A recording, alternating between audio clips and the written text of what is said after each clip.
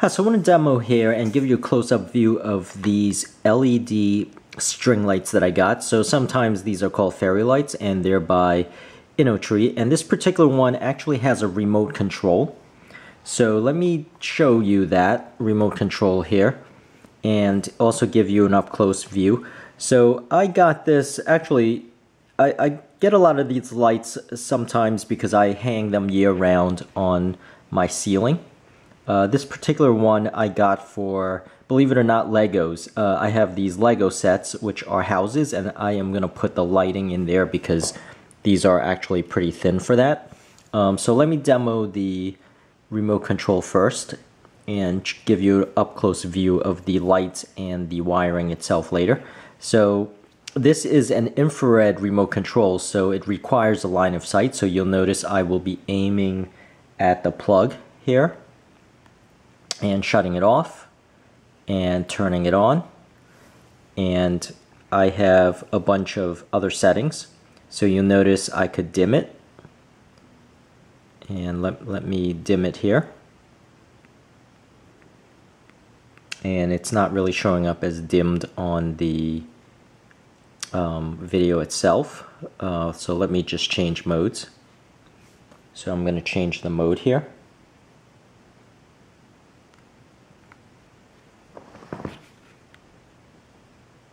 And you can see now it's blinking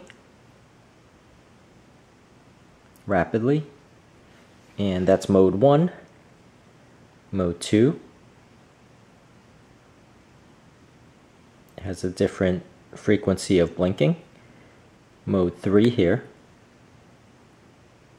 You can see that's your typical Christmassy light blinking, but it also cycles through and has some random blinking here. So that's mode 3. Some randomness to it. Here's mode 4. And you can see with mode 4, it has a really lighting, and then it dims, and it alternates. So this whole string set is 33 feet. And I got this for about $12. And I'll have the link in the description area of this video. But it is 33 feet, and the lights itself are 4 inches apart, or the LEDs. So you can see this is mode 4. This is mode 5.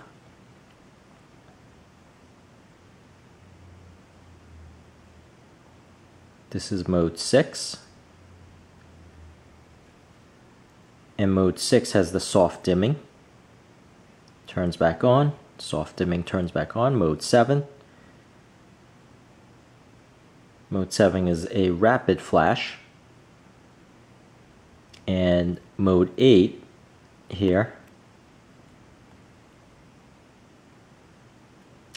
Let me change it to mode 8. Mode 8 is just that it stays on permanently.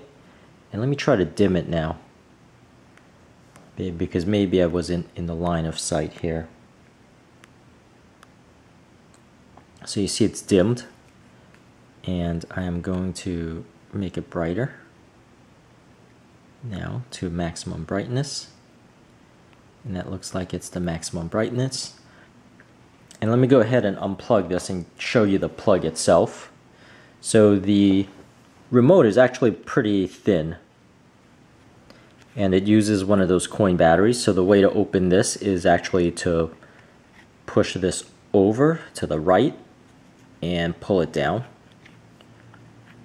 So you can see that's the mechanism for it, that you merely push it over to the right and then pull it down, because the clip is right there. So this is the coin battery that it uses, you know, fairly thin here. And these things last, you know, a good 5 years lots of times. So that's how you open it, is push it over to the right and then pull it down. So just keep that in mind. Let me give you an up close of the lights itself. So let me give you an up close view of the switch. So this does come with it.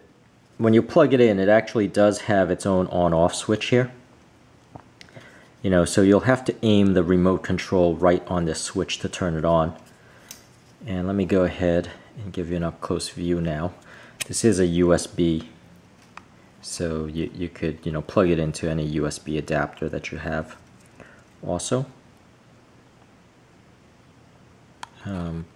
But let me go ahead and show you the fairy lights themselves up close.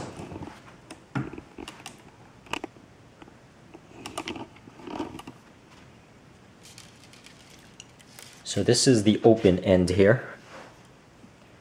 And as I mentioned before, this kit itself was $12, and again, it's in the description area of this video, my link to the Amazon where I got this from. So this is the open-ended portion. And as I mentioned before, I use this for a variety of things. A lot of people put this in glass jars and it gives it a very nice ambiance to it. I have these on my ceiling year-round. And especially with this remote control, it's very nice and handy to turn it on and off now instead of plugging it. My previous ones did not have the remote control. And this thing uses very little energy. This whole thing uses 1 watt of energy for the 33 feet. So you notice that's the LEDs. And as I mentioned before, I'm using this particular one to put into my Lego houses. So I have those Town Series Legos.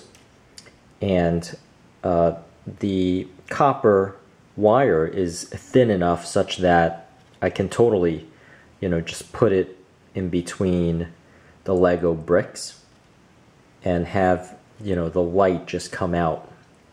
And in which case I could simply turn it on and off with this remote control, which comes in awesomely handy. So, so let me go ahead and just show you that these things are as flexible as very flexible,